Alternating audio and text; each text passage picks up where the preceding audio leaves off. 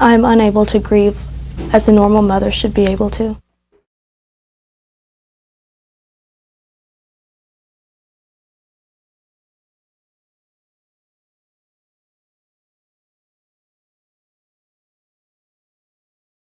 Full of smiles, a joy to be around. But early this year, the smiles began to fade. We watched her go from a laughing, mischievous, dancing, singing little child to a very withdrawn, very timid. Her eyes were dull.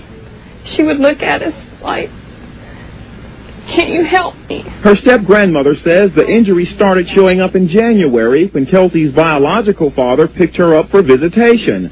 That's when he first noticed something was wrong. When he brought her in, she had a brace on her little, and I asked what happened, and he said that he had been told by the mother that she had fallen out of the bed and broken her collarbone. These pictures, taken as late as August, show Kelsey with a blood-red eye. On the left cheek of her face, black bruises.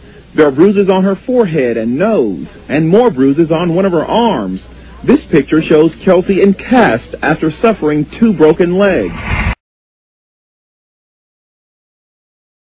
I just talked with some of the family members of 2.5-year-old Kelsey Briggs. They are understandably upset. Meanwhile, as you mentioned, this is still very much an investigation into how this little girl died.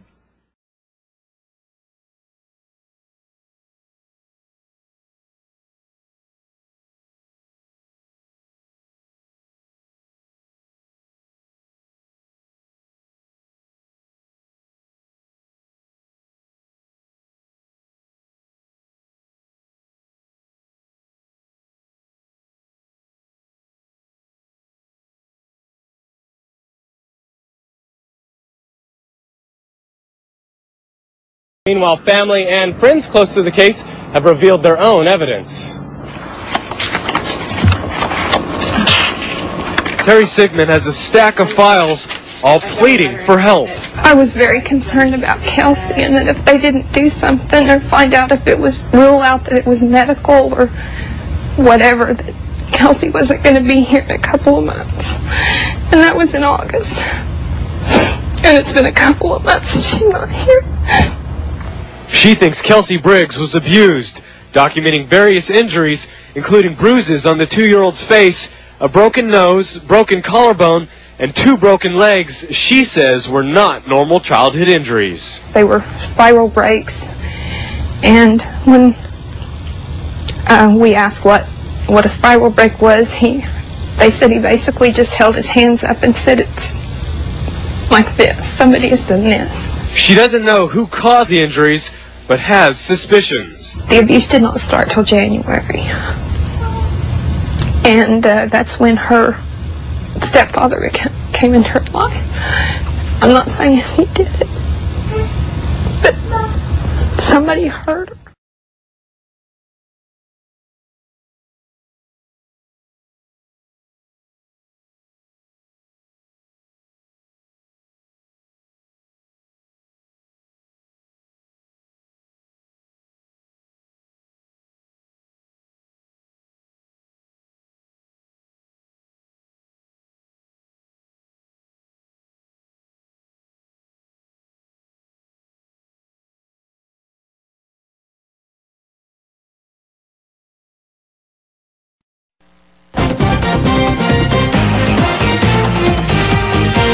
For more than a year, she sat silent while her daughter became a household name. Radon Smith is Kelsey Briggs' mother, the 2-year-old girl abused to death in Meeker last year. Well, since then, Kelsey Briggs has become a poster child for several abuse prevention groups. Even the legislature joined in by passing Kelsey's law that gives DHS more authority in child abuse cases.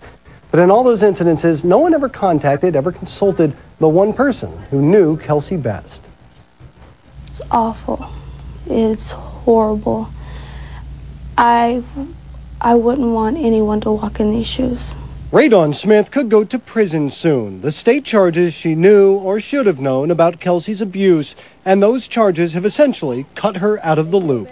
It's like I've just been pushed to the side, like Kelsey didn't even have a mom, and that's not right.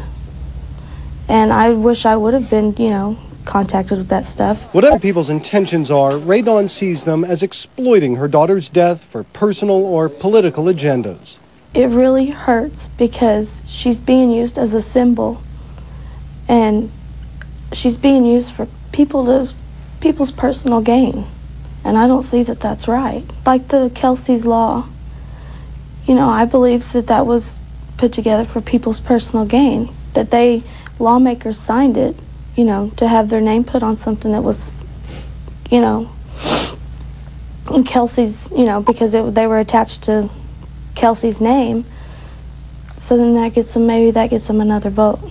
But Ray Dawn says that is just part of a bigger problem. Losing a child is difficult enough. Losing a child publicly is almost unbearable. Just like trying to go to Kelsey's grave. I mean, I constantly have to think about, you know, worrying if somebody's, you know, gonna come up there, and I don't have the time to just sit there and talk to her like I want to. She says this, coupled with the merciless judgment of a voyeuristic public, makes her daily life miserable. I lost my best friend, and it's like no one understands that. And that's what I continue to tell people. It's amazed me how hard people kick you when you're at your lowest.